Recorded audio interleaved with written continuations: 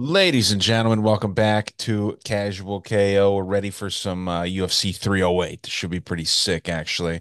I just watched too the uh Ilia Topuria Max Holloway interview that ESPN did where they were kind of split screen. And I forget the guy's name that was in the middle of them. It was kind of dumb, but I mean Ilia's confident, man. So I I'm think so. excited I for like him. that one. I thought them throwing Bible verses back and forth at each other was hilarious. I didn't hear any Bible verses. Maybe I missed it, but yeah, dude, like to me, it was just kind of, I don't know. It seemed like I'd prefer these in-person interviews a lot more. Um, if they were both in the same room, I think it'd be kind of cooler. But yeah, Max seemed like super disinterested, and it was late Yeah, as but hell it's for. better than not having it at all. I mean, it's hard to get someone from Hawaii and someone from Spain together for that. Yeah, but it's the UFC. They got the money to do it. But yeah, it was whatever. It's just one of those things where I mean, to me, man, Ilya seems so confident. And Max Holloway is just kind of he seems indifferent all the time, and that's kind of his personality, that chill Hawaiian thing. But it's going to be an interesting fight, man. There's a lot of good fights on the card. We should probably talk a little bit about the last card. I'm wearing my glasses today because I lost the bet with Rob Font versus Kyler Phillips, and Kyler Phillips looked like shit, man. He really did. Rob I Font's think all good. the favorites look like shit. I mean, I don't know how you did on that card. I had a horrible card, lost on Pineda. I had I a bad lost card. on I lost on Pineda. I lost on the no distance in Johnson versus Sumaderji. I lost on my PFL picks on AJ McKee. I did hit on Francis, but my other leg lost. And I took a shot on Jake Hadley. Yeah, that was a bad pick in hindsight, but it seemed like the Oh, right one. I had a horrible card too. It would have been great if I had my biggest bet of the night was submission round 4 or 5 for Hernandez, and that missed barely. very close. I don't understand why he didn't go for the sub. It seemed like he was dead set on getting a knockout because he had so many opportunities and he just wanted the knockout. So I should have seen that coming. Hindsight's 2020, but yeah, I was pretty pissed after that night and then had a decent day betting some NFL the next day. So, it all works out in the end. We're excited for this card coming up. So let's get into it here. Scroll down to that first fight and I think I don't know if this is going to be the legit matchups, like the orders here. Because I don't know why Chris Barnett and Kennedy is this far up the prelims. I thought that was going to be first initially, but as Tapology has here, first fight of the night is Bruno Silva versus Ismail Naurdiev. Um, this guy was in the UFC before, right? So it's kind of interesting. They're bringing him back after a 2-2 run, taking on Bruno Silva, who's looked like shit lately. But I mean, what do you think about this first matchup of the night? I have my first matchup as Ebo Aslan. Did that fight get canceled or something, I think? No, it's the second one. So my source just has him backwards. Yeah, this was a tough one, you know. Bruno Silva's against the wall, and to be honest, I it's a tough one to take. I think Bruno's the bigger guy. I think that Ishmael's the one that's truly a welterweight here, in my opinion. I think Bruno might be a little bit too big for him. So I'm gonna go against my gut here. I think Bruno can win a decision here. But I'm super not confident. It's hard to bet against a guy who's only won one fight in out of his last five. So, and Ishmael's much younger. Hard not to go with him by decision. I just think he's gonna be a little bit too small for the division. Yeah, and then if Bruno starts the wrestling, that could get interesting as well. I don't know if you'd want to wrestle this guy too much, but I mean, this guy seems pretty good all around, just not at a high level. So I'm not gonna lie, I don't know a ton about this dude. I'm just gonna go with Nerdiev. And I'm probably gonna take him by decision. I don't think that he could finish Bruno. He definitely does seem smaller than Bruno does, but I mean, the knockouts I don't think are coming as often. There's a 10% drop in knockouts across all weight classes. And there's different theories as to why. There's the USADA stuff, there's the glove stuff. Um, I think that it's just a close fight either way, and it's a fairly low level matchup. So yeah, give me Nerdiev, and I'll take him by decision. Not confident at all either, but I do have some confidence spots on this card. Second one of the night here, Ebo Aslan versus Is this a Brazilian? Yeah, it is. Rafael Cerqueira, we'll go with. Um, this one, man, a lot of people are high on Aslan here on Tapology, and I don't get that because his UFC win is against the Pleasure Man. The Pleasure Man, you know? This dude, the Pleasure Man, is one of the worst to ever do it in the UFC, to be honest. Like, just objectively, he is bad. So, Ibo Aslan, a lot of power, a lot of aggression coming forward, and he's gonna be dangerous in that first 3 minutes. Um, but I think even at the end of the first round, he starts fading. Uh, what was his win of the Contender Series? Paulo Hanato. I do remember this fight. It wasn't super impressive, even though it was a quick knockout. Just seemed like big dudes throwing hands. Turkali sucks. I know nothing about this other dude that he's fighting here in Rafael Cerqueira. Nothing about him, but I'm gonna go with him because he's got to be more well-rounded than Ibo Aslan is. So I don't know if you've done tape. I'll just go. I'll go round three submission just to be a little different. I tend to think that this goes over, but Ebo is tough. I think he's going to empty the tank in round one, and you could see that comeback for Sekiera here in round two or three. But I'll go three just to make it spicy. What do you think about this? Yeah, I agree with you. This is a tough one, and as the odds say, it's even odds for a reason. And the reason why I don't really want action on this is that I don't trust Raphael's um, strength of schedule. I don't trust. He hasn't fought anyone, in my opinion, and at least Ibo Aslan has a win in the UFC, and that's the only reason why he's a favorite here, in my opinion. So it's hard to go against the younger guy here with the better competition. It's just I like what I seen from the tape from Raphael. He's a little bit cleaner on the feet. He's low volume, and don't get me wrong, Ebo's gonna be winning this fight early. But the longer the fight goes, I think Raphael's gonna have the power advantage. I think he's the bigger guy, and I think he can get him out of there late. I think he can put enough damage on him over the first two rounds to get him out of there in the third. So I'm gonna go Raphael round three finish. You go sub or knockout? I'm gonna go knockout. And the thing is too, he was who was he supposed to fight? He was supposed to fight Francisco Mazzio, and they canceled that fight to bring him up. So I already know the UFC is giving him a little bit more credit than some other guys that they're looking at. Oh yeah. Yeah, it'll definitely be interesting here.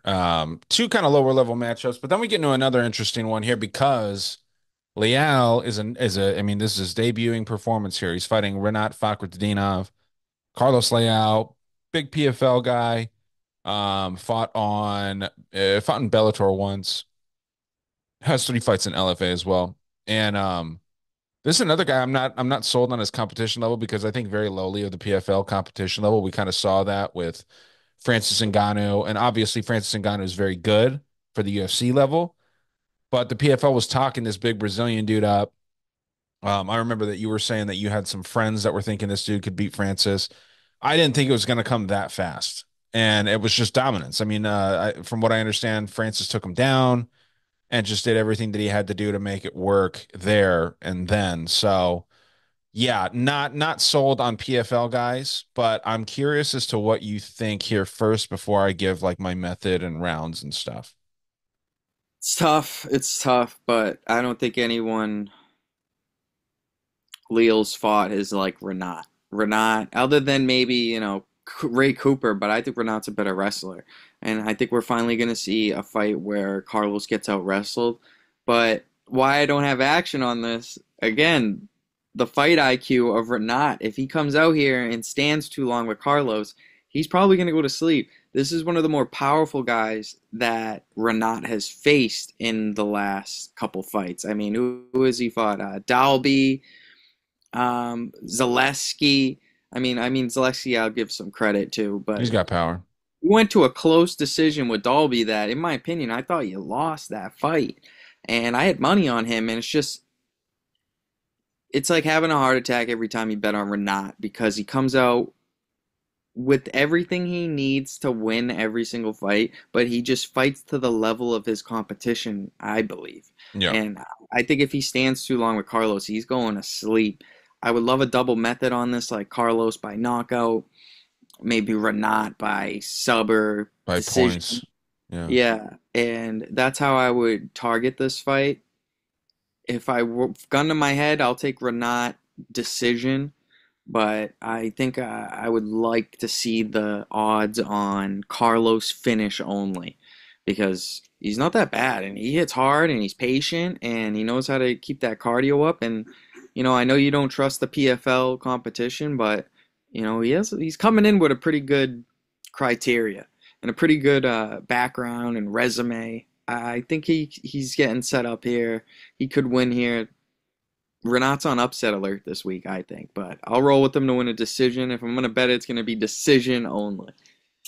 How's Leal on the ground? He's all right. He's mainly a boxer, and from what I saw, he was wrestled a little bit against Ray Cooper. Ray Cooper got him down about one time, but yeah, he has good takedown defense. So what, he's But just, he hasn't yeah, he the hasn't fought takedown defense. anyone. He hasn't fought anyone like Renat, in my opinion. Renat's on a whole nother level than Ray Cooper. Well, yeah, man, when you're fighting in the PFL, you're not fighting anyone on the level of UFC fighters. Like that's what I believe. They're not, I really think lowly of the PFL personally. So brief interruption there. I don't think that many people in the PFL could cut it in the UFC. So with that said, I like Rinat here, but to your point, Rinat will always fight to the level of his competition. I think that's well said. And then also, he doesn't seem like he cares too much about winning. Like he wants to just go out there and have fun. Like the draw that we saw.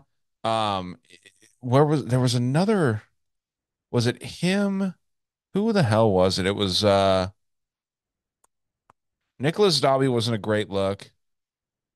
There was someone other than Elijah Zaleski where I'm like, man, this is rough because I thought that he was going to go out there and just dominate, and he didn't. It might have been Brian Battle. That's a good win, though, obviously, Brian Battle, because Brian Battle's on a tear lately. But yeah, it must have been that Elijah Zaleski fight because I remember he was just doing so well, and then it seemed like he wanted to just have fun and not really care about actually putting a stamp on the performance. So a little worried about the fight IQ, but yeah, give me Renat by decision here. And he is in front of his people, and they want their people to win out there in the Middle East. So I think that's a safe side. Don't think too highly of PFL. Moving on up, huh? Um, do you have your screen share there? Oh, cool. Yeah, I gotta click to. It's weird how we're doing this lately because like I have to click through two different tabs to see what you're doing. So just to break the fourth wall there a little bit. But anyway, Farid Basharat versus Victor Hugo. Interesting matchup for sure, and kind of a fun one. You got more of a finisher versus a total decision machine in Basharat. But what do you think about this matchup? I'm gonna go with Farid, but hard to pick a method here other than decision. Both of these brothers are decision point fighters, and I would love to see him get a finish here, but I think Victor Hugo, with that being said, is UFC material, and I think he does keep it close. I think the line is a little bit wide. You shouldn't be laying minus 500 on anyone who's only winning decisions, in my opinion. If I want to lay minus 500 on someone, I want him to go out there and get it done in round one, if you get what I'm saying. So, hard to trust the judges in the UFC. Stay away from the judges. Keep the judges out of it, and that's why I'm not betting this fight. I think I learned my lesson with Jake Hadley last week with laying minus 500s on decisionators. But I'll go Farid to win a decision. I mean, it's probably the most popular pick this week. Am I going to be shocked at a robbery? No. You can never be shocked at the UFC when it goes to the judges. But what do you think? You got any money on this? No, not right now, but I don't think Victor Hugo is that great. I think that out of the two brothers of the Basharat brothers, I think that Farid's definitely the better one, and that's easier said now that that one has they got their donut taken away, as Max Holloway says. They got that O taken away. I think Farid's just always been the better one though. And I thought that's why I picked it was actually in March, like right before my birthday, the card where Javid fought who's the Canadian that is the brother of the coach of GSP? Zahabi. You're muted. I'm in Zahabi, yeah. Yeah, Zahabi. I actually bet on Zahabi there as a dog because I knew that fight was going the distance, and I figured maybe he could steal the decision there. And that's the first time I ever placed first in a DraftKings fantasy pool. Pretty sweet. Um, and it was on my birthday, so that was or it was very near to my birthday, so I really enjoyed that. But yeah, I've never thought too highly of Javid, but Farid is very good. I think he's the better one of these two, and I think he can pull this off, but it's got to be by decision. The guy is not dangerous. Neither one of these guys are. Farid has clean boxing, but it's more of a wrestling type game plan from these guys. So yeah, give me free decision. I'm not going to get too crazy with this one. Now, what did you say? I was looking at my phone real quick. What'd you Uh, got? I gotta go with Farid decision as well, but up for debate. You think he's the better Basharat brother? Yeah, yeah, I think so, definitely. Okay, keep that in mind. Yeah, maybe he can get a finish here then. Make me happy. Well, I wouldn't count on that because neither one of them are very big power punchers, but just Javid seems a little bit too high on himself. Like he's kind of filling bigger shoes. I don't know who's the older brother there. We could probably figure that out pretty quick, but I mean, yeah, Farid just seems more technical and he seems a lot better. Um, we'll move on up here to my favorite fight of the night, other than the main event. Kennedy and Nzechukwu versus Chris Barnett. And this is gonna be fun. I'm gonna enjoy this one. You went first last time. I will gladly take this first. I love Chris Barnett. I really like this dude a lot. I don't think I can pick him here though. So I'm probably not going to have a bet on this card because Kennedy sucks. Like Kennedy is not good. He's 12-5. That's not a good record for that build that he has. He's 6'5". He's going to be almost a full foot taller than Fat Barnett. And I love Fat Barnett. I'm not talking shit about Fat Barnett. Barnett knows he's fat. He's 5'9". He struggles to make 265. Okay. I want to bet Barnett so bad here, but it's hard. It's hard to get there, right? Like I think everyone's a fan of Barnett. And Kennedy, man, Kennedy just he seems like he should be one of these killers, and he just isn't. He lost as I think a -700 favorite to OSP in his last go around. And Barnett actually getting a lot of love, and I think that's because of the personality and just like who he is and how he fights. He's an entertaining dude. He's super athletic for how fat he is, right? Um, I know you had some like family troubles last year. I think he lost his wife, which is horribly sad. Um, so he's been going through it lately. I hope that he can get this. And for the sake of the show, I'm gonna take Barnett.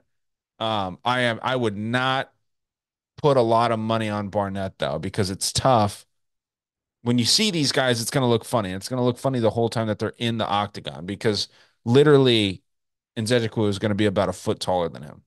6'5" versus 5'9", 3 inches short of a foot taller than Barnett. So give me Barnett. Give me Barnett by knockout in round two.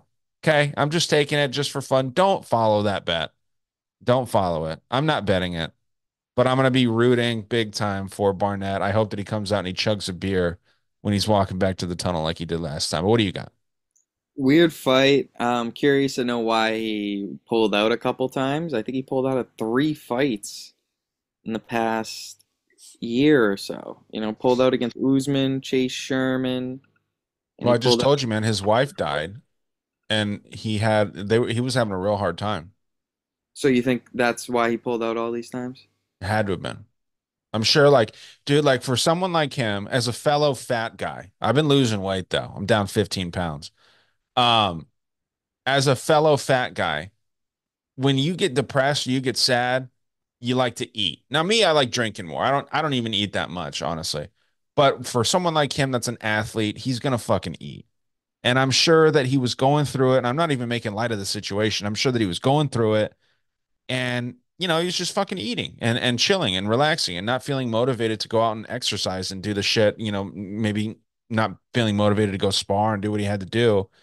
And yeah, man, I think that that's got to be tough for you. He seemed like he loved his wife very much, like more so than obviously husbands and wives love each other, but it seems like this hurt him big time. And they've got a kid or two, I think. And yeah, I'm sure that that's why he missed so many fights recently, man. Yeah, and the fact that it's at heavyweight is strange too. Why is Kennedy even taking this fight? Has Kennedy even ever fought at heavyweight? Because he sucks. He is not a good fighter at the UFC level. Yeah, and yeah, I'd be get my live bet finger ready for Chris Barnett for that round two. I do agree with you because he looked good against Jake Collier in that round two, and if you gas out against Chris Barnett, he's gonna show you that fat boy cardio. Yeah. And yeah, but I can't go with him there. I'm gonna go with Kennedy gets a round one KO, gets right back on track. I don't know why he's fighting at heavyweight, but boy, I hope Chris Barnett can get on top of him, man, because that would be interesting. But I'll go with Kennedy. Boy, am I rooting for Chris Barnett, but you can't bet with your heart, guys. You can't. Yeah, that's why if I do end up getting to the window, so to speak, it's going to be very small. Now, actually, Kennedy's been talking about moving up to heavyweight potentially for quite some time. And like I said, what he's doing right now is not working for him, right? He's not. I really don't think that he's very good personally. What is he? He's 6-5 in the UFC. It's crazy he's had that many fights here, and he's so unknown. Losing to OSP, losing to Jacoby. The Jacoby loss is whatever, but I've never thought that highly of Jacoby. Um, he went out there and it didn't Jacoby lose to fucking Hooper recently or no? No. That was Dominic Reyes is who beat him. So he's beating guys like Ion Cutelaba, Devin Clark. Devin Clark's not in the UFC anymore. Ion Cutelaba, I don't think should be in the UFC. Carl Robertson. No crazy fighters here. And obviously Carl Robertson not in the UFC. He's doing bare knuckle these days with game bread. But yeah, man, like who's gonna fucking pick against Chris Barnett with their hearts? I understand if you're betting, bet what you think wins, but everyone wants Chris Barnett to win. I love that dude. All right, next fight. We've got what, two more prelims after this one. So three total prelims to discuss, and then we're rolling right into the main card. Abus Magomedov versus Bruno Ferreira. Kind of a weird fight, kind of a hard one to pick. I got my pick locked in my head right now, but what do you think about it? It is a tough one, been back and forth. You know, gun to my head, I think a boost can stay on the outside. I think a boost can use that jab. It all comes down to game plan in this fight. Whoever comes in with the best game plan and utilizes that is going to win this fight. Bruno has to close the distance, get in the clinch, maybe even mix up some wrestling. That's what he has to do, barred from overhand right landing, on a boost. But Bruno should slow down the fight, extend the fight into the second, third round, and that's not something he's used to. So I think one of these guys is just going to get clipped in round one. I think a boost is going to drop him with a jab. Ref's going to come in and save Bruno. So I'm going to go with boost in round one knockout. And I'm very biased because I like Bruno. I've been betting Bruno almost every single fight. So, it's hard for me to do that. But I got to go with the bigger guy here. So you're going with a boost, what? KO round one. Round one. Um, I like what you're saying, everything that you're saying, actually, because yeah, what do we think about a boost? We think that he's a gas bag, he fades, but Bruno Ferreira does that a lot more, I think. So it's going to be tough to see what happens here. If this fight doesn't end in the first round, I would expect it to go the distance. And it's going to be a sloppy, weird fight. Give me Magomedov by fucking decision, man. I think that that makes sense because I am into fading the gloves. I'm fading the knockouts with the gloves. There's more submissions and there's more knockout or more submissions and more decisions. So yeah, give me Magomedov by decision. He has gone the distance before. The only time that Bruno Ferreira went out of the second round was once, and he got a knockout in that second round, probably very early in that second round. And that was quite some time ago at Big Shot MMA. And I just don't see him really having the cardio to do that against someone like Magomedov. I think that Magomedov probably learned from his lesson with Sean Strickland, where he went out there and just immediately gassed. I think that once you do that as a professional fighter, someone that takes your career serious, that's probably the only time that he's going to do that. So I would actually bank on the cardio of Magomedov being the better of the two. And yeah, let's go. Let's go Magomedov decision. Fuck it. A lot of decisions on this card for me. What's next? What's next? Let's pull it up here. Myktybek Oralbai. Everyone loves to make fun of this dude for looking like a caveman, but no one would say that to his face. And he's taking on Mateusz Raumbeski. And Raumbeski is he's an interesting guy. I actually really liked him a lot when he first came in. But Oralbai is nuts, man. He's very, very skilled all over, very, very good ground fighter. I'm curious what you think about this one. Finally, we probably got a guy Rebecca can't wrestle, and Rebecca doesn't look all that great on the feet. You know, he can get outworked, he can get out volumed, and I think that's what we're gonna see here. I think we're gonna see Rebecca get beat up for 3 rounds for once, and is that what happened to him in his last fight? No, he got finished, but I think Oralbai is gonna work him for 3 rounds, keep it standing, might even finish him. I'm gonna go with a decision here for Oralbai, but I really can't see a path to victory for Rebecca at all unless he can get him down, and I don't think he can do it. So you're going Oralbai, and do you have a method I didn't catch? Decision. Decision, huh? Yeah, it's tough to go with one or the other as far as methods go. I'm definitely high on Oralbai. I think he's fucking good, man. I think he's really good. But the thing is with Raumbeski, he's only lost by knockout. They usually come later. Round two and three are when his knockouts have happened, from my research here. Um, I could see a knockout. I could see a round three knockout for Oralbai, like a little ground and pound going on. Um, Fuck it, give me that. Give me that round three knockout. Just because I think that Oralbai's cardio is solid. Um, Raumbeski's is a little bit sloppy, and he does fade fairly quickly because he gives it his all, and he's not going to be able to do that for 15 minutes with the caveman here. So yeah, give me Oral by KO round three. I'm gonna lock it in. KO three. Next up, Jeff Neal versus RDA, Rafael dos Anjos. Fun fight, man. I love Jeff Neal. Big fan of him.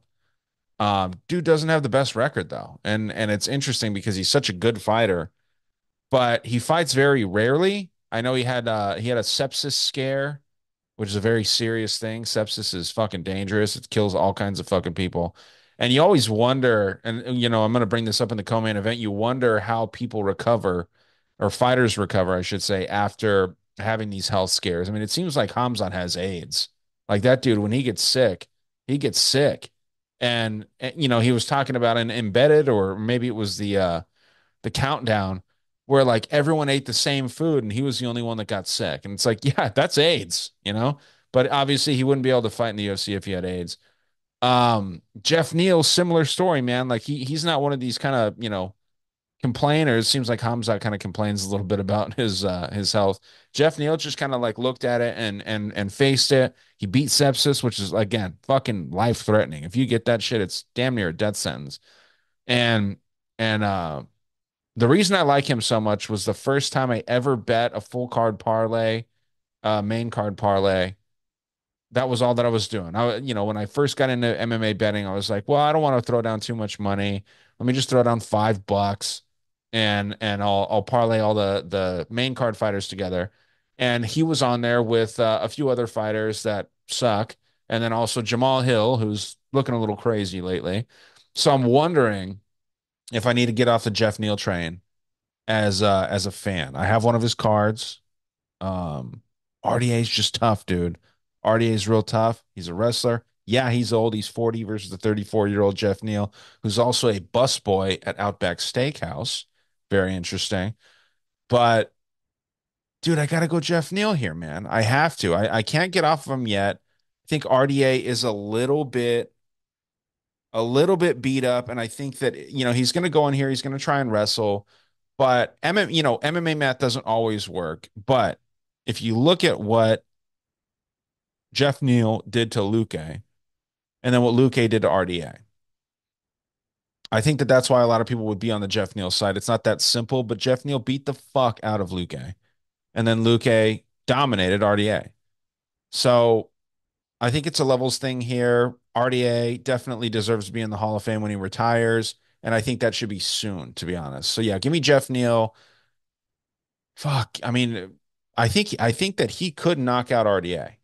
Um, I'm just trying to think what round. He's not going to submit him. He's going to try and stay away from the grappling, but he could catch RDA, and I'm thinking that could come in round two. So give me a knockout round two for Jeff Neal. I like that pick. I like that. It's just it's tough going against my brother in Christ in RDA. It is hard. I want to back him here. It's just Jeff Neal got baptized too. whatever. He was talking about it Whatever. like all crazy. When his last fight? No, on his Instagram. Let me double check that. Let me fact check myself. I'm pretty sure he went out there and he had all kinds of pictures of him getting baptized. And it was like, yeah, yeah, there's all kinds of pictures of him on here. Um, and yeah, he's a big yeah, he says August 28th was my birthday, but September 1st is my rebirthday. After my near-death experience with sepsis, I went down a dark path, depression, anxiety, addiction. The list goes on. Tried self-medication to figure things out myself, but all that did was pull me deeper in the hole. Some may not believe in God, but trust me, God is real. I've met the devil.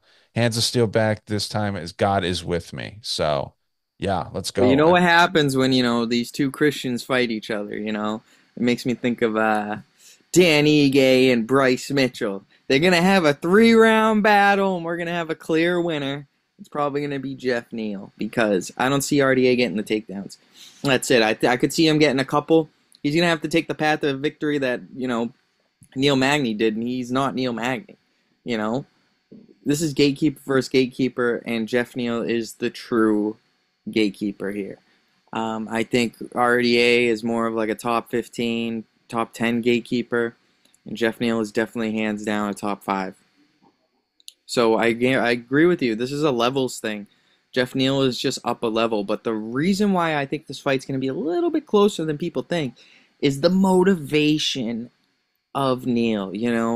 The title is almost out of sight for both of these guys, and with that being said, they're going to come into a career, especially when they're Christian, they're a little bit less violent, they have less killer instinct, and they're more about the show money.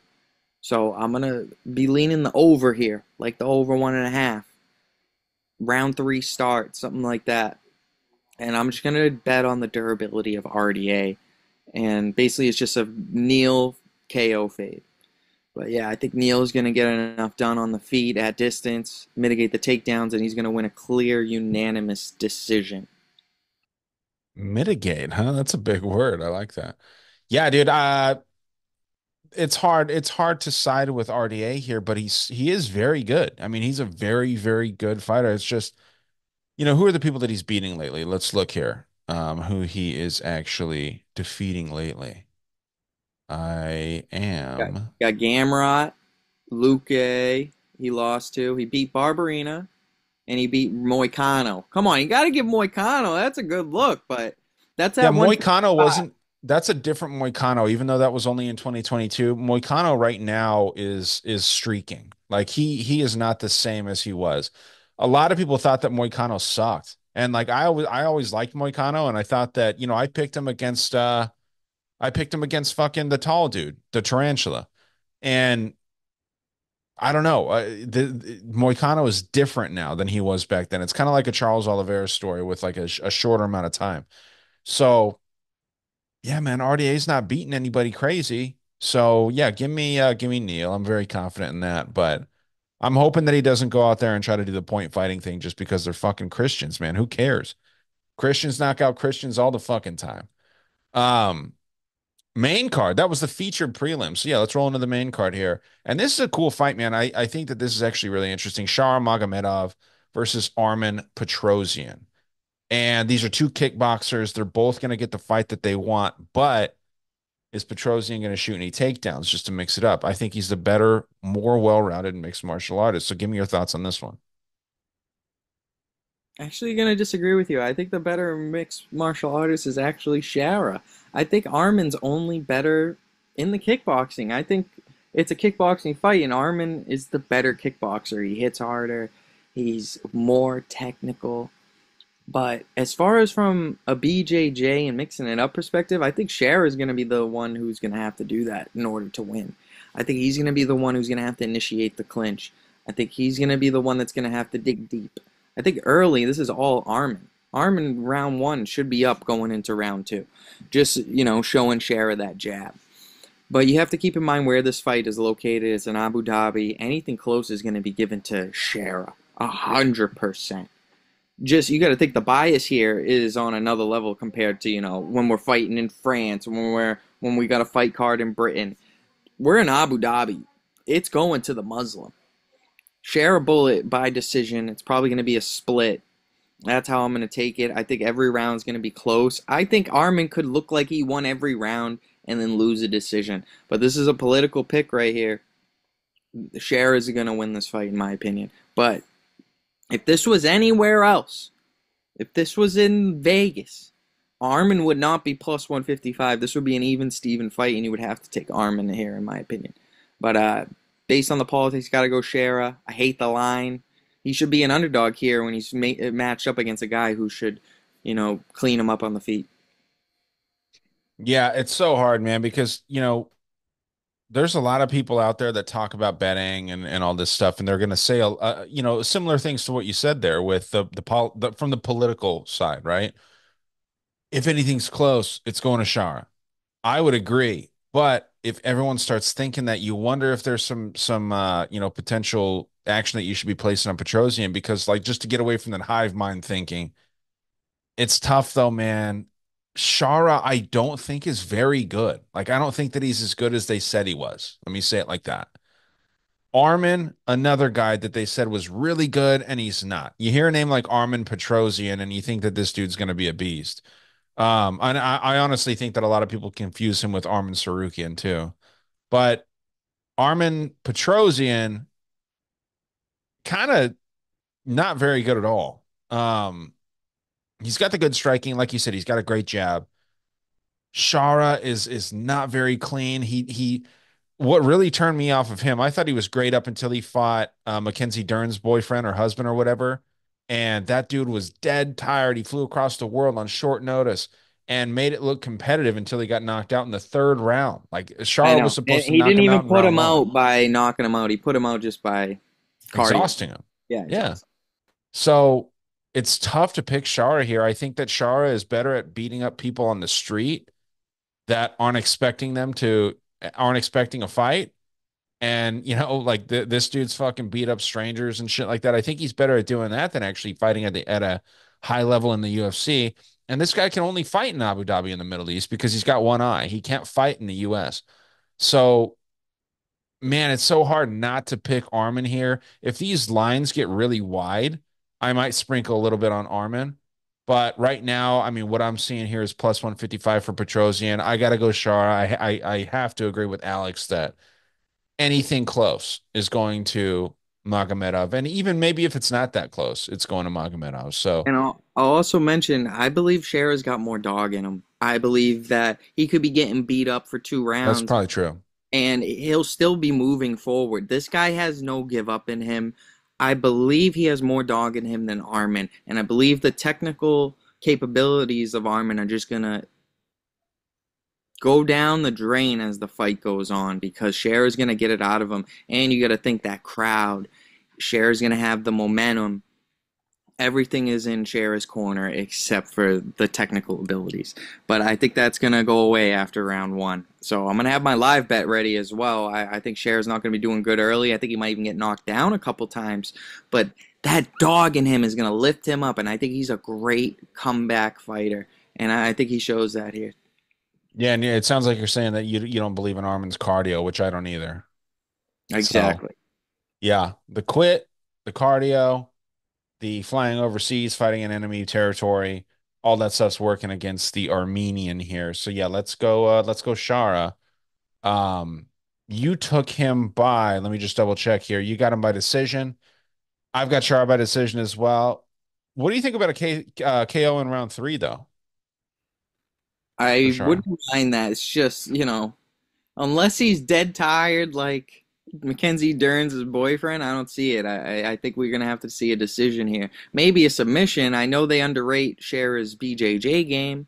It's not good. He hurts him and he dives into a guillotine or something. I know Shara is not shy to, go for those subs. So that's just a flyer. If I'm gonna take Shara by anything, it's probably gonna be Shara and over 1.5. That's another lane I would like. Okay. Well, I like it. Well, let's move on to this second fight on the main card here. Got Magomed Ankalaev versus Alexander Rakic, and that's going to be interesting. Um, I see, I see Shara. Okay, you got it. We got it. We're working through it. Don't even worry about it. Magomedov versus, or I'm sorry, Magomed Ankalaev versus Alexander Rakic. It's interesting here, dude, because Alexander Rakic looked pretty good against Yuri, was beating the fuck out of him until he got knocked out. That says two things. It says that Yuri is very tough, but not skilled. And I would definitely stick by that. He's not a skilled fighter. He's just very tough and wild.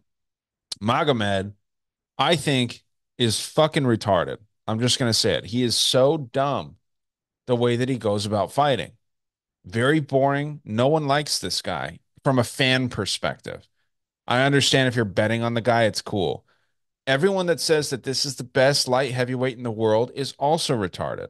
He's not. Alex Pereira would fucking murder this dude. So if you go out there and you're Ankalaev and you go and you fight, Jan Blachowicz to a draw, and then you get a no contest with Johnny Walker, and then you go out there and you finally beat him. It took you two tries to beat Johnny Walker, who's getting knocked out by everybody these days. Ankalaev is far from the best. I think that he's actually very overrated, but people don't like him because of that that dumb style. People either love him or they hate him. They think of him as like one of these Dagestanis, right? And I think he is from Dagestan. Alexander Rakic, two fight losing streak, hasn't won a fight since I mean almost 4 fucking years ago. This dude hasn't won. Now he's fought Jan Blachowicz and he's fought Yuri Prohaska, but as much as I talk shit about Ankalaev, I think that Magomed Ankalaev beats both of those guys if they fight. I think that Ankalaev probably won the fight with Jan, but he didn't on paper, right? He didn't win it. So if your eyes watched it, your eyes probably told you that Ankalaev won, but that's not what the judges saw. It's tough to pick this one. I want to pick Rakic, but I think Ankalaev wins. I can't stand Ankalaev, but I think that he wins. It's probably by decision. I think Rakic probably beats the fuck out of him in round one, and then Ankalaev comes back and wins round two and three. So give me Ankalaev by decision. What you got? Oh, finally you pick Ankalaev. I'm the guy. I'm the other guy you were talking about. I'm the guy that loves Ankalaev. Every time I bet on this man, he shows up, does his job. That That's why I one said from a time, fan perspective. whatever. The one time he didn't win me money was the time they robbed him from getting the belt. That was an absolute robbery. I was waving my bet slips like that was easy money, and I couldn't believe what I heard from the judges. This That was man bad. was robbed of being the best in the world, okay? They have robbed him of plenty of title shots, and I'm telling you, this is probably the one of the only people in the division who could probably beat Pereira right now, and that's why they're not matching him up with him right now. They're giving him Alexander Rakic, who's coming off two TKO losses. This is embarrassing. This man does not to be deserving to fight Ankalaev right now. Ankalaev's going to run through Alexander Rakic, knockout. I think I'm going to give him some credit. I'm going to say round two, even though we didn't get Johnny Walker done in round one like I would have liked him to. I think the line is spot on. Minus 400, that's where it should be. This man's going to beat him 75% of the time. I think he's going to get a finish here. Round two, let's go. So what are you seeing from Ankalaev that makes you say that he's better than Alex Pereira? Because let me just run through his last five fights. No, I'm not saying he's better. I never said that. I'm You said he saying could beat that him. he's the most live on the roster. He's one of the worst matchups for Pereira, and we both know that. He can mix it up. He can wrestle. The only blemish on his career is a Paul Craig fluke, you know? That's the only blemish on his career, and plenty of people have fell to a Paul Craig fluke. So you can't really knock that too much. Well, yeah, I mean, yeah, it's crazy that Paul Craig is the one guy to beat this dude. Because yeah, Paul Craig, that's the only way that he wins. He beat Jamal Hill too. But I mean, look at Thiago Santos. Anthony Smith is who he beat, and Anthony Smith went into that fight hurt. Jan Blachowicz, fucking Johnny Walker, no contest. Johnny Walker again. I don't get why everyone thinks. I mean, on Tapology, he's ranked the number one light heavyweight in the world, and that's fucking insane to me. I mean, it really is insane. This dude is not the best light heavyweight in the world. And as long as Alex Pereira's in there, and I'm not even a Pereira fan necessarily. I like the dude. I don't dislike him, but I'm not one of these fanboys that fucking says Chama all the time in my personal life and shit. Yeah, but It's there's a just reason. There's a reason why this matchup hasn't happened. Maybe he's busy, maybe the timing just doesn't work out, but you got to know, I promise you this, if they get matched up or when they get matched up, it will be a closer line than Khalil versus Pereira. The sure. odds makers will 100% give him more of a chance to win. Well, yeah, 100%. Khalil was a pretty big dog. I guarantee you it'll be more likely I pick for him. Ankalaev. It'll be lower for Ankalaev. Yeah, I mean, Ankalaev will probably be the favorite because so many people No, believe no. that. Dude, so many people, like if you listen to MMA media, man, all these fucking talking heads that know nothing about fighting, they just say Magomed Ankalaev is the best light heavyweight in the world. You can't convince me otherwise. And so people that listen to that also bet, Who's and they're saying gonna that? go in and they're gonna pick fucking Ankalaev. Who's saying that? MMA fighting, Ariel Helwani, all the like the biggest fucking MMA journalists out there. Okay. So yeah, I think that a lot of people will. I think a lot of people like Ankalaev from a betting perspective, but from the fan perspective, it's hard to like the dude. He looks How come? fucking He weird. knocks out Johnny Walker. Everyone loves everybody who knocks out Johnny Walker. Yeah, but that's your favorite thing to bet. That's everyone's favorite thing to bet is when Johnny Walker's fighting, just bet that he gets knocked out because that dude gets knocked out, and it's usually a comical knockout too. It's kind of sad. All right, let's move to the next fight of the night. And we've got a nice matchup here. We've got the featured fight of the evening. Lerone Murphy versus Dan Ige. Tough fight to call. I forget who went first last time. I'll go first right now. Lerone Murphy, Dan Ige. Dan Ige, you gotta love this guy. Similar to Chris Barnett. How do you fucking hate Dan Ige after what he did in his last fight? Stepping up on 3 hours notice when he's getting a massage, all this stuff. You've heard it everywhere else. Lerone Murphy's the better fighter. Lerone Murphy is the far better fighter. This guy got shot in the head. You can't knock this dude out. Dan Ige pretty hard to knock out too. Give me Lerone Murphy by unanimous decision, 30-27. I think that he outclasses Dan Ige here. Yeah, give me Murphy decision. What do you got? I'm with you 100%. I'm with you, except for the different method. I really do believe that Lerone Murphy can be the first one to finish Dan Ige. I actually think Dan Ige could even finish Murphy. They both have their chin up in the air, and they both can get clipped. And I think we're going to see a dogfight here. I think that when you're matched up against Dan Ige, you got to bring the fight. And after, I hate to use the MMA math here, but look at what he did to Edson Barboza, and look what Edson Barboza did to Dan Ige. Now, I believe that Dan Ige has come leaps and bounds since then, but I think there's going to come to a point where the fight's going to get stopped. And hear me out. Dan Ige's publicity has went through the roof. And when you have a lot of the fan base, I feel like they throw in a ref to try to protect you a little bit more. They won't let you take as much damage as some other guys. And I feel like Dan Ige just landed himself on that list where he's going to be a little bit more protected so that they can continue to have him have more fights. Do you get what I'm saying here? Hmm. Yeah. So I really feel like he's a protected interest now in the UFC. The fans love him. So I don't think he's going to be able to survive a dogfight, especially without having the refs give him leniency or even the cutmen give him leniency. So I'm going to go with a Lerone Murphy round two TKO. Doctor stoppage. Doctor Stoppage, a little TKO action there. I like that. All right, let's move to the co-main, man. We've got a nice one. I'm very excited for this. Should the fight happen, Robert Whittaker, the Reaper, versus Khamzat Chimaev. I'll tell you right now, everyone's going to say the same thing, man, and I'll let you make your picks first, but it's Khamzat early, it's Robert Whittaker late. What do you think about the matchup? I'm a little bit biased here, after hearing all the bad publicity with Chimaev and the cryptocurrency and everything. It's hard to back him, and it's especially hard to back him after, he's retiring all the time, coming back. He has all these fights canceled. He's probably had about 10 surgeries, God only knows. But I'd like to go with the resurgent Bobby Whittaker. I think Bobby Whittaker is gonna, barring a robbery decision, which is really, Bobby is the king of getting robbed by decision. He anything close he loses, except unless it's against Yoel Romero, then he gets it. So, There's I no really, fucking way that Chimaev fights 25 minutes, dude. and I agree with you. I think it could happen, but I think Bobby Knuckles has every which way to win this fight by submission.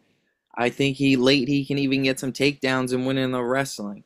I think all Bobby has to do is extend this fight, run around on the feet for a few rounds, circle him for 2 rounds. Don't get taken down for 2 rounds.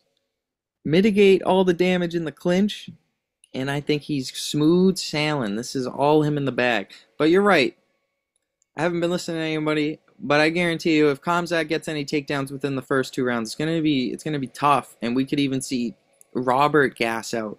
We've seen Robert get tired before. Watch the DDP fight. So it's hard, and this is a toss-up fight, but I like the value on my boy Bobby Knuckles. I think I think Abu Dhabi will be happy enough as long as Shara wins, but I think Khamzat's the sacrificial lamb here for the card. Yeah. What round did you say?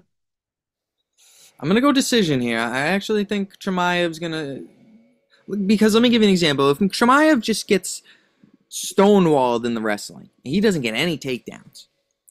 I He's don't gonna really get see. takedowns. He's still gonna move forward, and all we're gonna see is Robert Whittaker utilize his footwork for 4 rounds.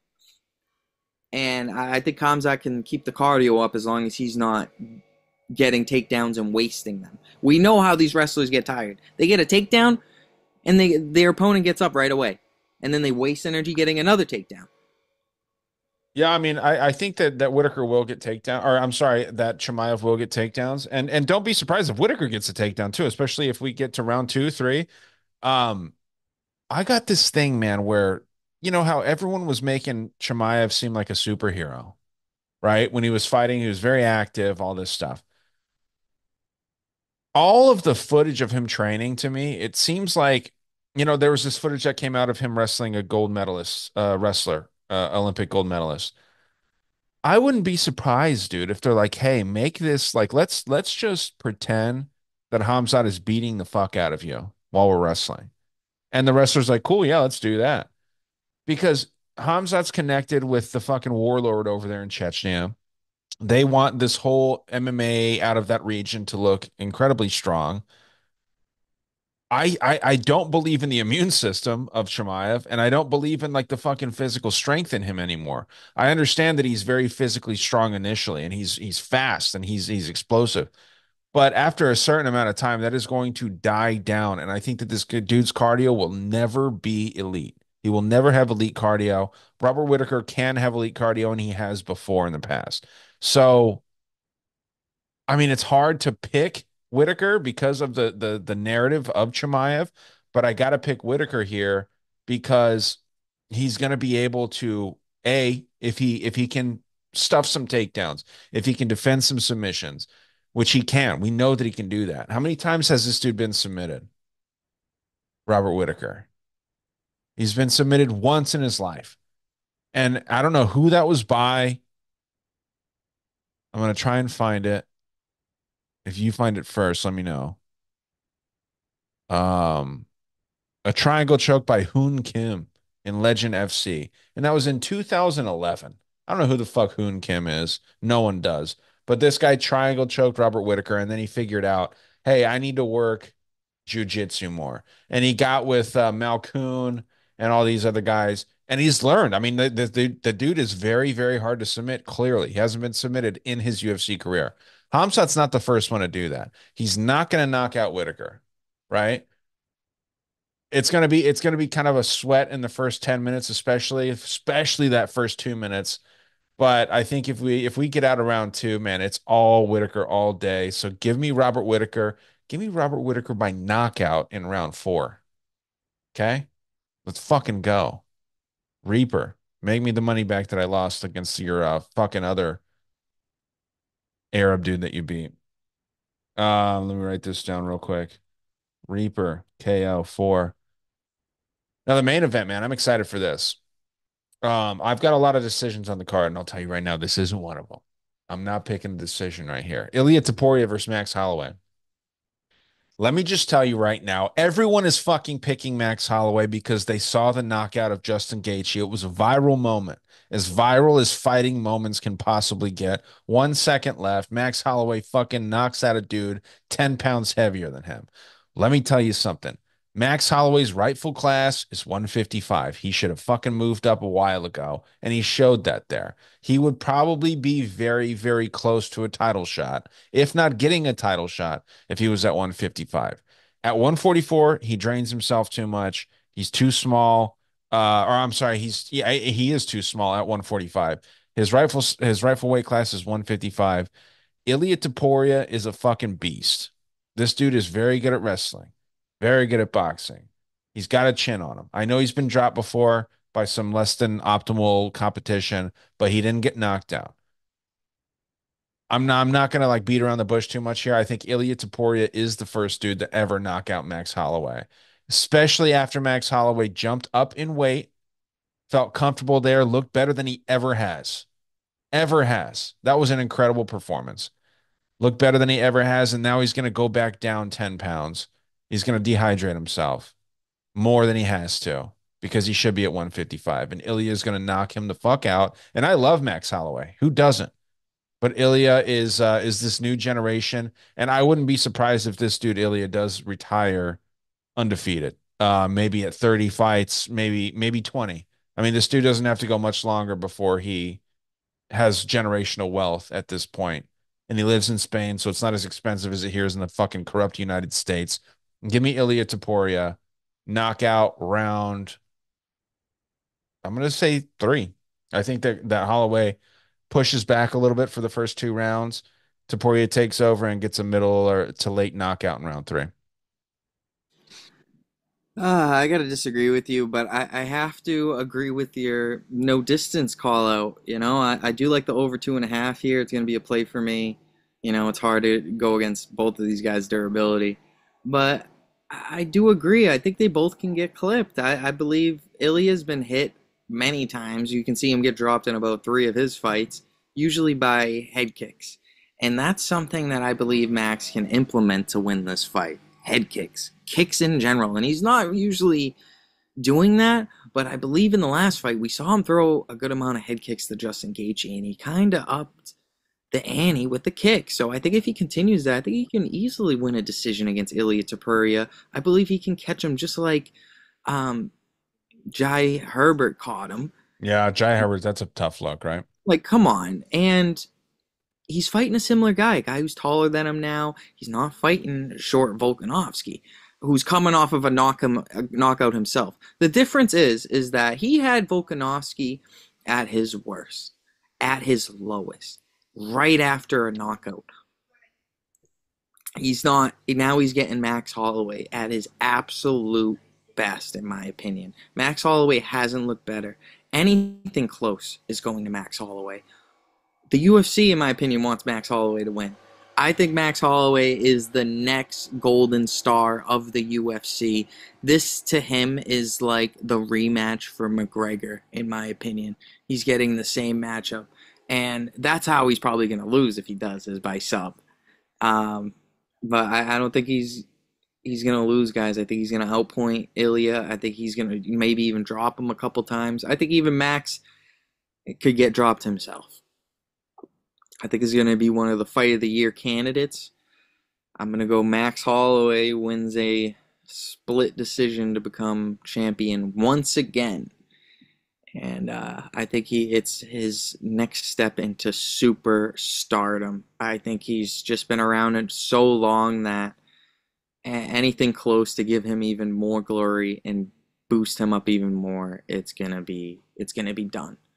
I thought you And said you agreed with me on the no decision. I do, but it's not something I'm gonna bet. But my gut's telling me it's gonna go to a decision.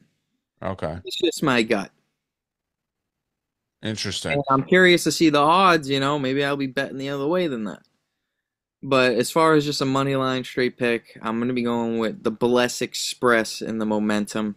I think the line should be closer. I think there should be an even odds fight. You're giving me 2-1 on a guy who's one of the greatest of all times, the height of his career in his prime. Hard to say no. He is in his prime at 32. A lot of people think that Max Holloway is much older than that because he started in the UFC very, very young. But yeah, this dude is a Hall of Famer without a doubt. And if Ilia Topuria can add that notch to his belt, that's going to be impressive. Do you know the only person out of Max Holloway's, what are we talking here? 26 plus 7. What's that? 32? 33? Whatever. 30 plus fights. You know the only guy to ever finish him? Don't look. Don't look. It's either Dustin Poirier or Connor. It's Dustin Poirier, dude. My favorite fighter. Yeah, only guy to ever finish him, and the only guy to ever knock or finish Connor twice. So yeah, it was pretty sweet to see that stat. It's an interesting matchup, man. It really is. Topuria, I tend to believe what he says when he starts talking about like I'm gonna knock this guy out. I'm gonna do this. I'm gonna do that. He said that about Volk. I agree with you. Volk was definitely beaten down when he faced him.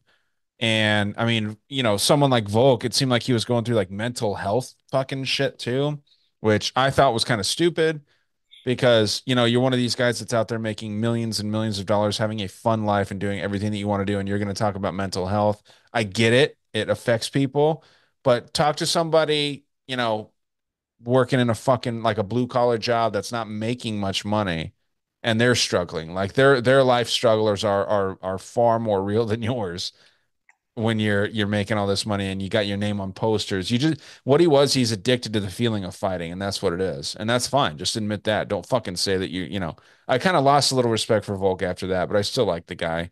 Um, this is an interesting matchup, man. Topuria, Holloway. I'm on Topuria, you're on Holloway. I think a lot of people are going to be on Holloway though. So, and that's the thing. If you start seeing a lot of people taking Holloway and that line doesn't move, that's something that you got to be conscious of as a The better line's out moving there. in the opposite direction. Honestly, I know a lot of people who are taking Topuria, and I know they're taking him heavy. I know my boy Harry's on Topuria. He's max betting him. The guys who are betting Topuria are betting heavy money on them. They are confident. Yeah. Well, that's also scary, right? I mean, All right, I Harry, feel like this is a definitely one of those pay-per-view cards where I think the casuals go home happy and not crying. sure. I mean, yeah. I mean, we always talk about it. Harry's very sharp, but he's not betting at 1,000%. He's lost bets before, and so whenever you talk about people being super confident in anything, it does get a little bit scary. So yeah, man, I think that this is a very polarizing fight. and you're 100% in on whichever fighter you are siding with. So it'll be interesting. I hope it's just a very entertaining fight. I'm probably not going to put a ton of money on this. I hope I can make some money throughout the rest of the card so I can just enjoy this and maybe put 10 bucks on something crazy happening and hopefully cashing that. But this is one that you can just enjoy. So with that said, I don't know if there's anything else that you want to share before we get out of here. We'll plug ourselves and stuff, but anything else? Yeah, right now I'm gonna give you guys some picks that I currently have. If you want my late notice picks, just hit me up on my link tree, DM me, or sign up to the premium service. Other than that, this is what I got for you right now. I got the over 2.5 in Topuria Holloway at -200. I'm gonna parlay that with Ankalaev money line. So still a little bit juicy, but I like that. And I'm also going to be taking my boy Max Holloway money line +200. I love that. If it gets better, let's go. But I really see that coming down. I think the public is going to start hammering Holloway later on in the week. I do agree with you. More people are going to be on a Holloway, especially at +200. And Hmm. that line's going to come down. So if you can get Holloway at +200 or better, that's a green light. Hell yeah. Yeah, I don't have anything too official here for you. Just looking through this, like my confident picks are Rinat, Basharat, Oralbai, Neal, Shara, Ankalaev, even though I'm not a fan. I love Murphy. Um, and that's it. I'm picking Topuria, but I'm not super, super confident on that. So yeah, Murphy, Ankalaev, Shara, Neal, Oralbai, Basharat, Fahkretdinov. Those are the ones that I'm most confident on. Maybe you could parlay those up, round robin them, whatever you want to do. They're all favorites, but um, yeah, those are my confident picks for this COD. Anything And else? I want to shout out Rob Font. He man of his word. They He look got me good. he made me some money last week. I was happy, just threw a little bit of money on him, and you know what? He showed up. Dude, how many big dogs cashed last week? Good amount, you know. Three. Yeah. Three Shout out to massive Calvin dogs. Keita. Shout out to Calvin Keita in Combat Zone. We got our boy Jared. He'll be fighting November 9th in Manchester, New Hampshire at the Snoo Arena. Get your tickets now. He's getting it done. Yeah, very confident on him. I wish that we could bet him. I'd put a lot on our boy Jared. And he'll be back to the show after that fight. He just kind of wanted to zero in and make sure that he was focusing on only the fights that he needed to focus on, which is one fight, and not this bullshit that we do here. So support him. I'll put the link to purchase the pay-per-view if anyone's interested in doing that. You can enter his last name, Lennon, and he'll get credited with that. I think they throw him back a couple bucks for each person that buys the pay-per-view with that code. You can watch all these shows on the Profit Picks in YouTube, not Instagram, the Profit Picks YouTube, and you know where to follow me and to check all my shit out if you're into Ryan, let him conspiracy know shit. what time's the cards start Which one? this weekend. Oh, this one starts at 10 a.m. Eastern and it's 7 a.m. Eastern PT. I'm sorry, 7 p.m. Holy shit. Restart 10 a.m. Eastern, 7 a.m. Pacific. It's the time zone stuff's confusing for me, man, because I live in Arizona and we don't do daylight savings. So half the year I'm on Mountain, half the year I'm on Pacific. So anytime anyone asks me to do daylight savings or any fucking time shit, I get all fucked up. But yes, 10 a.m. Eastern, 7 a.m. Pacific, and that's a wake and bake. I'm gonna get up. I'm gonna get drunk early that day. I'll tell you that right Yeah, now. you guys are gonna have to set up an alarm. Maybe I'll be up all night. You know, that seems like an all-nighter for the boys.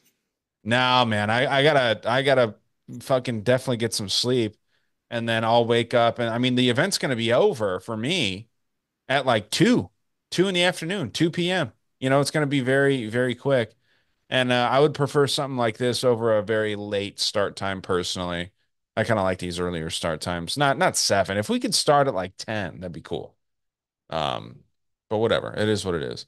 Thanks, Alex, for your time, man. Anything else before we get out? Let's Last make that words? bag. Let's make that bag, baby. I know you're against me on Holloway, but I think he's got it. Yeah, I'm not going to have too much action on that fight because I want to enjoy it. I think it's going to be a fight for the ages, and I'm just Ankalaev's coming through for us again. Don't be yeah, I'm betting. hoping that we can make some money throughout the card up until that point, and then I'll be good. Just no matter who wins, I just want to see a good fight for that main event.